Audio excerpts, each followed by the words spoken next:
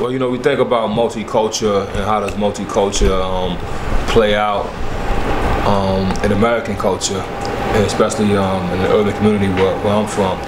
But it's like, I recall growing up and, you know, being surrounded by the projects and the bricks and all this type of thing, and really not finding my own culture, because they teach us culture in school about the black people. The only time you hear about blacks in school is basically slavery, civil war, and things of that nature.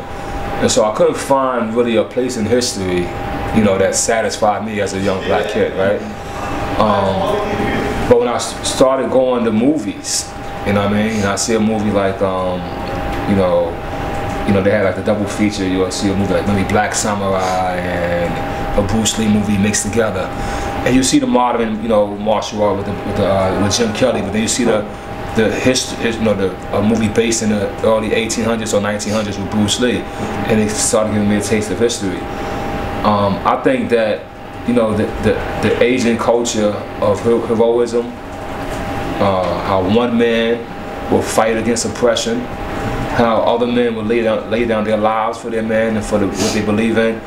I think that resonated with me. You know what I'm saying? I think it resonated with our community. You know what I mean?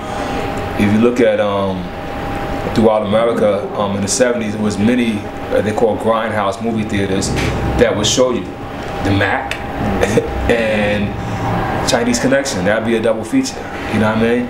And the kids would walk out being cool like the Mac, but yet throwing punches and kicks like Bruce Lee. And even when blaxploitation started growing through somebody like Rudy Ray Moore, through Dolomite, there was always some kind of martial arts scene inside the blaxploitations. So I think it was a big resonance. But one thing I want to add, you know, being in the avid of Wu-Tang Clan, and what really touched me was, it was probably around the age of 13, 14, I saw a film called 36 Chambers, a Shaw Brother film. And in this film, it's a martial art film based on Shaolin Temple. But the story of this movie resonated with me more than American history.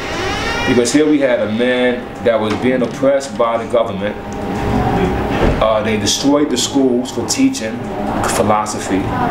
And he had to flee, after they killed his family, he had to flee to a place and learn martial arts, Shaolin, and build himself up.